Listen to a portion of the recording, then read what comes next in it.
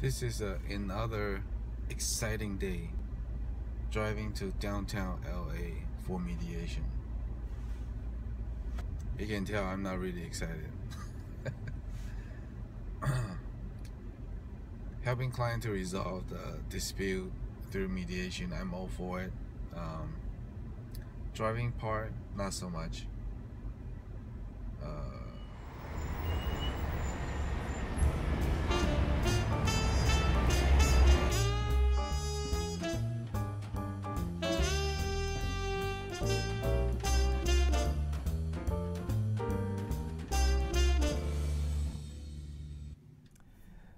This case is involving a real estate project with a pretty significant amount.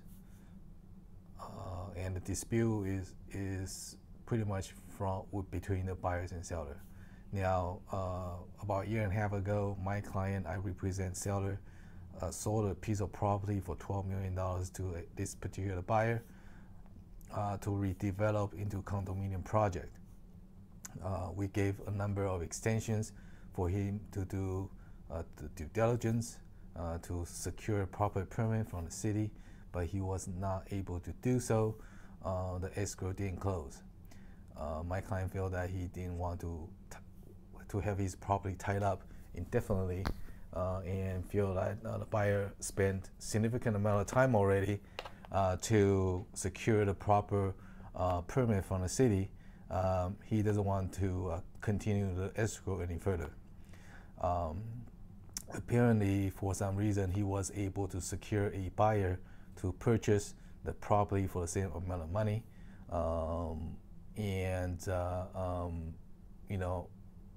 Only thing that we gave up 10 more business days for them to put a deal together. If not, everybody go their separate ways. My client gonna keep the earnest money deposit,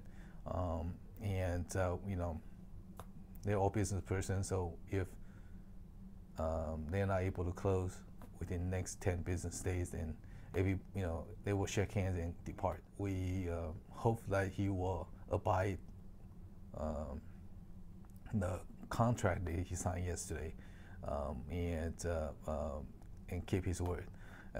And I'm very hopeful. For almost all the real estate contract, especially the one that's drafted by California Association of Realtors, they are very specific in terms of how parties can resolve the disputes. And according to the contract, we have to go to mediation. Then we'll go arbitration, and arbitration will be binding. Everybody give up their right to trial by jury.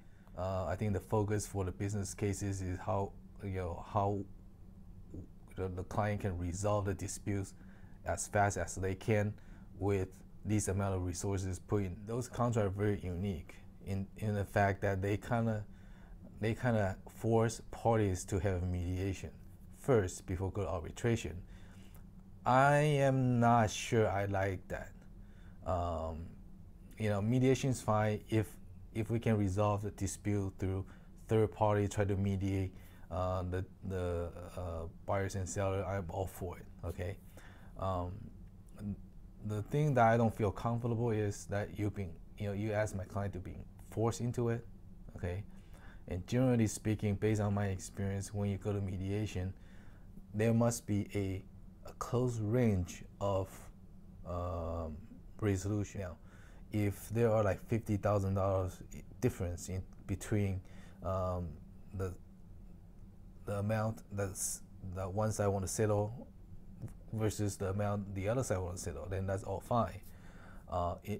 In the dispute like this, where the parties have a different perspective on each end of the spectrum, I wasn't too hopeful, but we have to go through the process because I told client, hey, you need to do that. Number one, in the event that you need to go to arbitration, according to the contract, if you don't go mediation first, then you give up your right at the end to ask for attorney's fee, even if you prevailed on the case.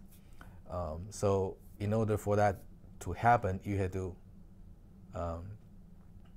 participate in it. And that's the reason I feel a little wary, because we are being forced into it, even though we were a little skeptical whether or not there will be any result.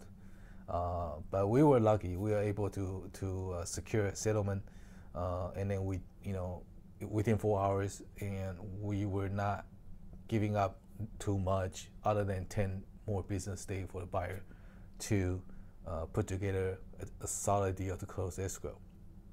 So everybody walked away from the mediation happy. So that's great.